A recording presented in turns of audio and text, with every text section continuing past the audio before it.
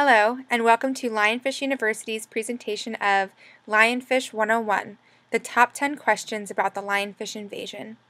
Lionfish University is a nonprofit organization whose goal is to bring awareness to the public about one of the most devastating marine invasions in history, the lionfish in the Atlantic. You can find us on the web at lionfishuniversity.org and follow us on Facebook and Twitter. The first question you might be asking yourself is, why should I be concerned about lionfish? In other words, what are lionfish and why are they such a problem? Lionfish are relatively new inhabitants of coral reefs in the Western Atlantic, Gulf of Mexico, and Caribbean regions. There's no doubt that lionfish are beautiful creatures, but they don't belong here. They are native to the coral reefs of Asia and Australia. They are relatively uncommon on the Pacific reefs, to which they are native.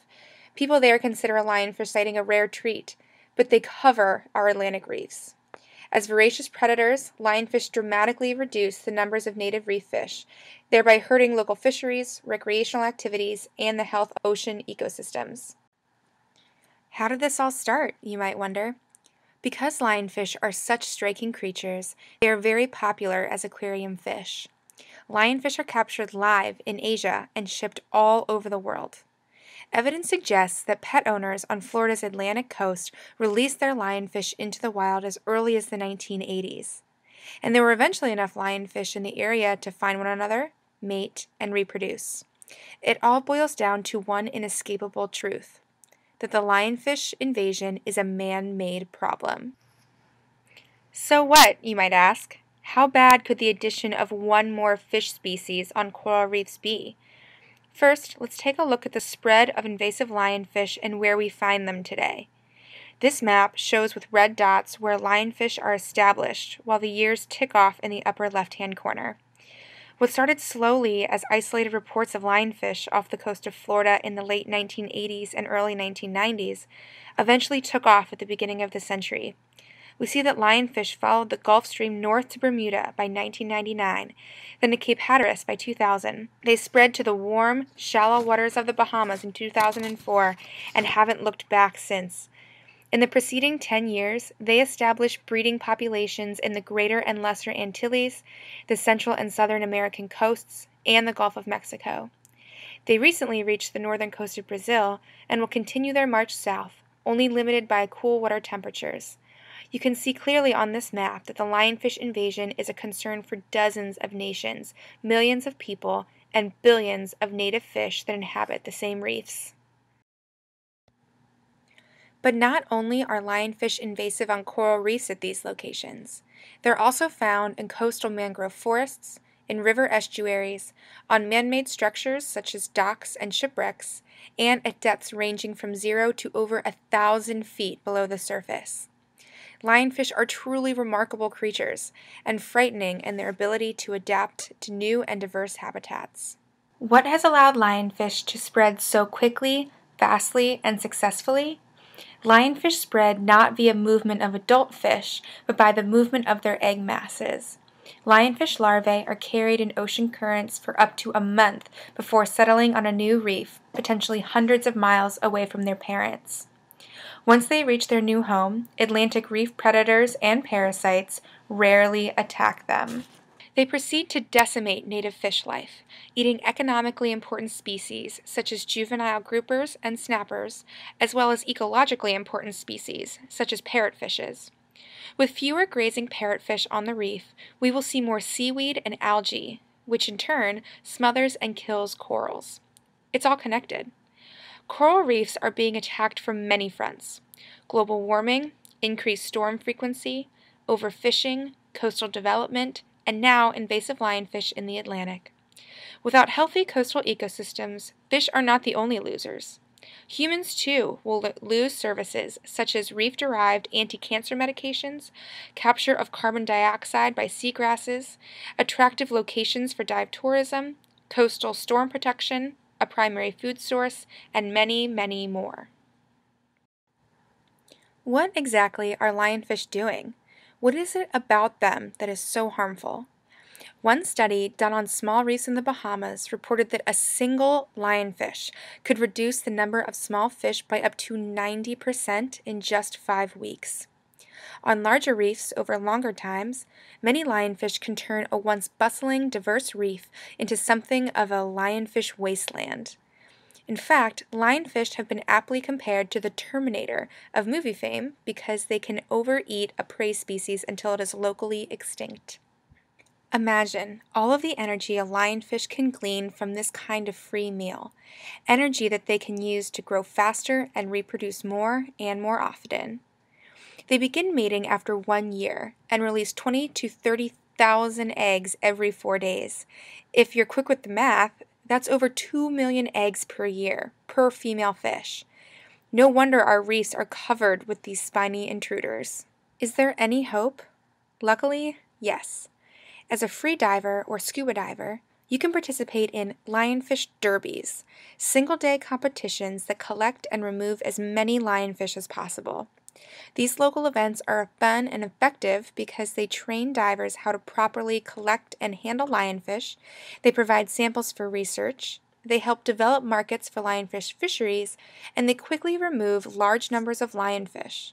After 6 years of hosting derbies, the organization called REEF, or the Reef Environmental Education Foundation, has removed 14,832 lionfish at 4 locations in Florida and the Bahamas. There is scientific evidence that culling lionfish by 75 to 90% allowed a rapid recovery of native fishes on heavily lionfish-infested reefs in the Bahamas.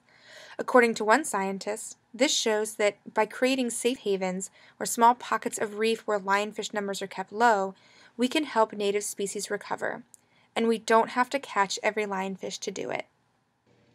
Additionally, Dr. Tom Fraser, a scientist at the Central Caribbean Marine Institute, published a report stating that lionfish removal efforts on Little Cayman provide, for the first time, compelling evidence that targeted removals can and do reduce the numbers and sizes of lionfish. In other words, culling works. Spearing lionfish is an easy way to remove them from reefs, but you might be wondering about what to do with that mohawk of pointy spines that defend them. What is the safest and best way to handle lionfish? Lionfish have 18 venomous spines, 13 on their back and 5 on their bellies, all of which can deliver painful stings. Many cases of lionfish stings are through incidental contact with dead lionfish, and therefore can be avoided with proper technique. First things first, though, check on licensing regulations in the area where you are spearing. Next, seek out training and classes available through the Reef Environmental Education Foundation, PADI, or your local dive shop. When you're in the water, always dive with a buddy and have one person on the lookout for curious predators. Use a sturdy, puncture-proof containment unit, one for each person spearing lionfish. Killing a lionfish on your first shot takes practice, but it's essential to minimize both the pain felt by the fish and the odds that you will get hurt. Lionfish spines are a hazard even after the fish is speared, so have an appropriate plan for their disposal. Heat is the only thing that denatures the venom, so consider baking your lionfish spines before using them as toothpicks. Are lionfish hazardous to spear or handle? Yes. So what happens after you get stung? In case of a sting, immerse the affected body part in very hot water, 114 degrees Fahrenheit or 45 degrees Celsius, for 60 to 90 minutes. Ice packs will not work, except to reduce swelling after you have applied heat. If you do experience swelling, difficulty breathing, or necrosis of affected tissue, please seek medical care immediately. If you have Diver Alert Network insurance, it does cover lionfish stings. So, lionfish are venomous, but does that mean that they are poisonous too? Can I eat them? Lionfish are not poisonous, and just their spines are venomous. Their flesh is perfectly safe. Once their spines are removed, lionfish are like any other fish to prepare and cook. And they taste delicious. If you are concerned, please wear protective gloves while snipping off spines before you fillet the fish. Once again, lionfish fillets are 100% safe and delicious to eat. Grilled, baked, fried, or in sushi and ceviche, lionfish are a special treat. Their meat is light, white, and delicate, and takes seasoning very well. There's even a lionfish cookbook from the Reef Environmental Education Foundation. All proceeds further the work that Reef does to control this invasive species. Which brings us to our final question. What can I do as a non-diver to help?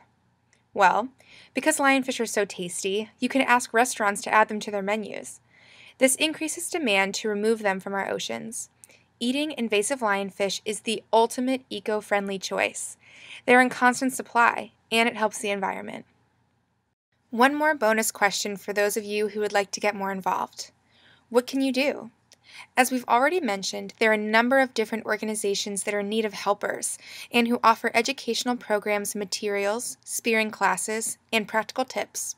Contact the Reef Environmental Education Foundation, the Russ Recreational Underwater Sports Society, and us at Lionfish University.